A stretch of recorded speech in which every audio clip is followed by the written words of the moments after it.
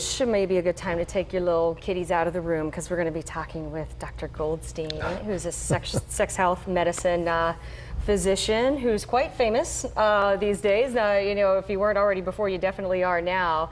Dr. Goldstein is mad, and he's not taking it anymore. So, Dr. Goldstein, what are you mad about?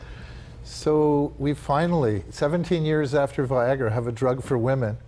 And there are lots of reports that are just completely inaccurate about this new product. And it's going to help a lot of people. And I just had a woman on the phone yesterday, and I said, you have low interest.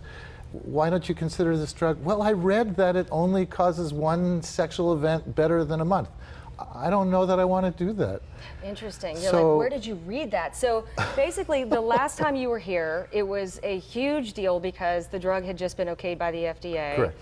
And now you're going to clear up some myths. So let's play a game. Let's start, all right? Okay, myth one. Well, or is it, I'm doing fact or fiction. Okay, so true or false? True or false? True or false? Women had only one more satisfying event a month on this drug. Fiction.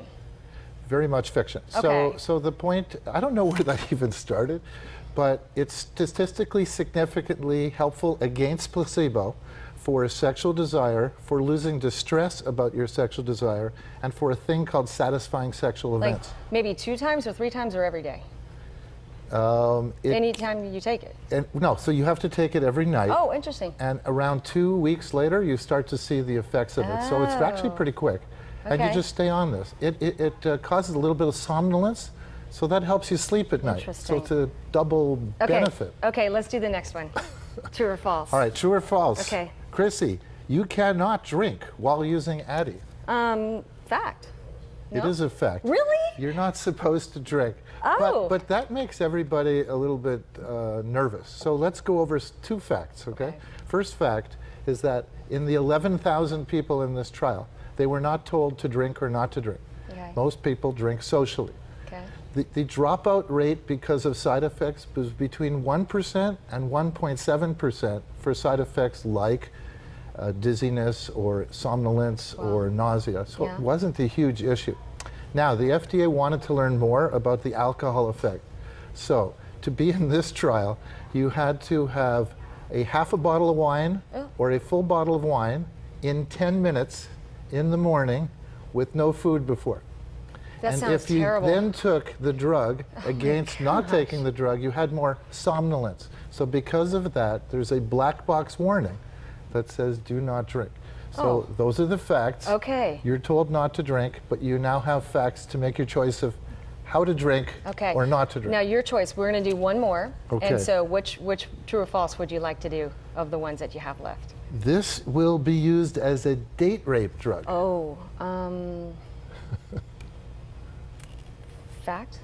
No, it can't be used as a date rape drug. Okay, because you got to take it every day. It takes 15 days to work. Okay. Not used as a date rape drug. So guys can't like crush it up and slip it into your drink and then you pass out. That won't do that. No, that's something else. Yeah. That just doesn't happen. It just does doesn't not work. happen. You don't have to worry about this. The FDA looked into that. They're totally okay with that. So there's 2 issues. One is we're still doing trials on women who have low interest. We're developing new drugs for them. Second thing is we're doing Sex in Our City at Alvarado Hospital. It's a free, public, open forum to discuss issues about women's sexual health. October 20th, starting at 6 o'clock to 8 p.m.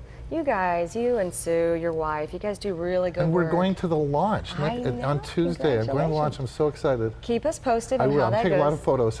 Yeah, that'll be great. Dr. Goldstein, thank you very much. Thank you very, very much. All right, guys, that's it for this game. We're going to go outside now for another game that it does involve alcohol.